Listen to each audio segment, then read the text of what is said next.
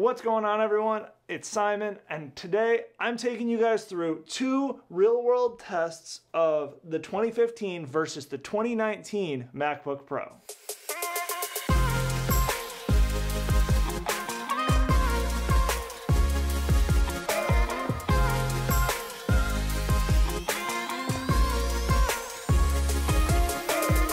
A lot of people have been talking about switching to PCs and like powerhouse computing and that kind of stuff. I really like the Mac ecosystem, so I've decided to stay in the Apple ecosystem. And with that, I wanted to do some side-by-side testing, real-world situations that I run into on a daily basis. And these are two pretty much 4-year different comparable computers. When I bought this computer in 2015, it was spec'd out as much as you could, and it cost like $3,800. My new one that I just got is pretty much the same exact thing, but with all of the 2019 bells and whistles. That being said, I did not get the highest processor because I didn't see enough of a difference between 2.3 gigahertz processor and a 2.4 gigahertz processor to justify a $200 price increase. Everything else, though, is maxed out as much as possible. So what I'm going to do is I'm actually going to run two real-world tests.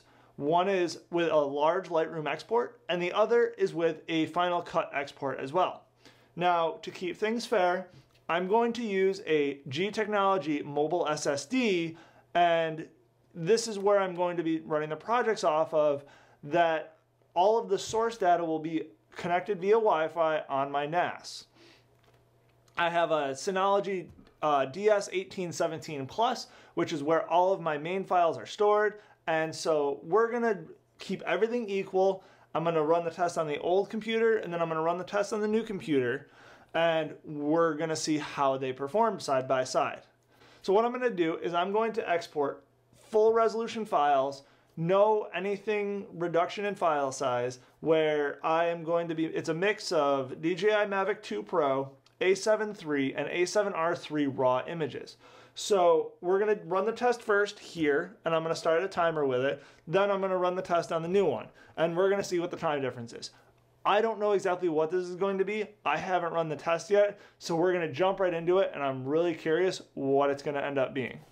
I've got everything set up. I've got my export. I've got 375 images, full resolution.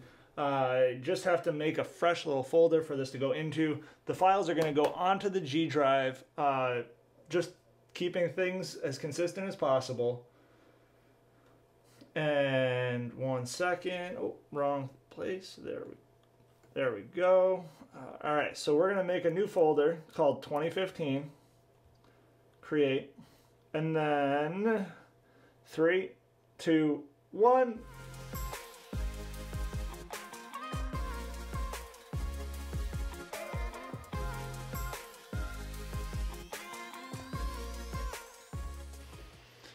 All right, so there you have it. It took 27 minutes and 37 seconds for 375 full res images to export with the 2015 MacBook.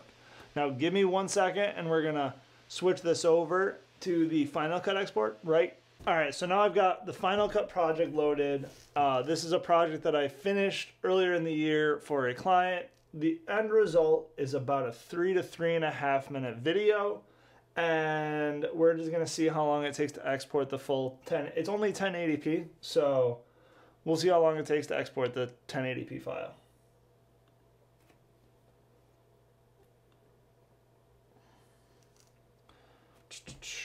Boom. All right.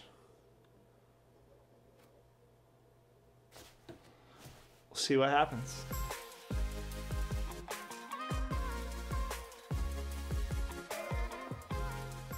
All right, so it took about 56 seconds, 57 seconds.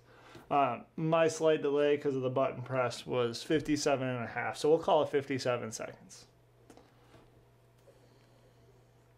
So now we're gonna switch to the 2019 MacBook Pro and see what the exports are on that one. One thing I do wanna note is that I'm leaving them plugged in so that way we know that there's no outerlying issues that could come up. And last but not least, switching my cable. All right, so already off the bat, you know that being USB-C versus USB-A is going to be a faster transfer, at least to the G Technology drive. So let's get the, first of all, let's get the brightness up. Whoop, there we go. All right, so now, all right, we've got the library open. We've got it back up to our 375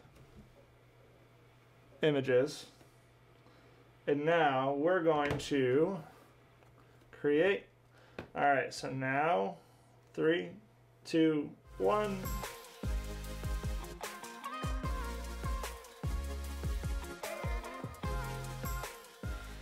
There you have it. 18 minutes, 6 seconds. Just a wee bit faster than the other computer. So now we're going to jump to the... All right, so I have the Final Cut project up, ready to go. I just verified that the settings are the exact same as the other one. We're going to go ahead and see how it goes now.